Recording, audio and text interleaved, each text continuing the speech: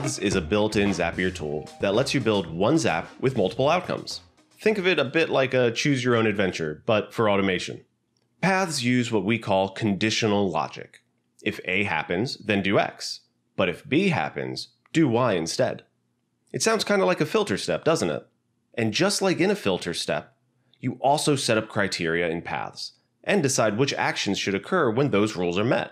The difference between paths and filters is that a filter step has only one trail of information it acts on. The rest of it is filtered out. However, paths have multiple trails of information they can act on. Data filtered out of A can be used in B to run a different action if it meets the criteria. Let's say you host a webinar, and afterward, you send attendees a Google Forms survey.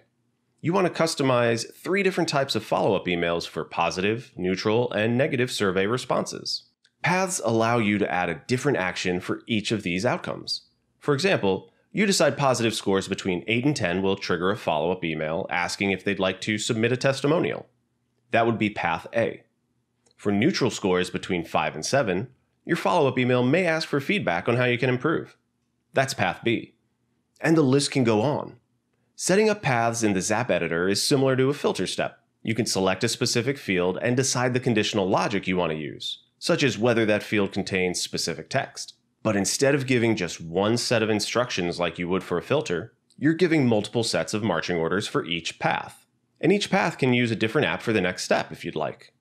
A few things to note about paths. Your Zap must have a trigger first before you can use it. Paths are only available on specific Zapier plans. And if you use paths, it must be the final step of your Zap. When your Zap has to make a choice, try paths. And we'll see you in the next lesson.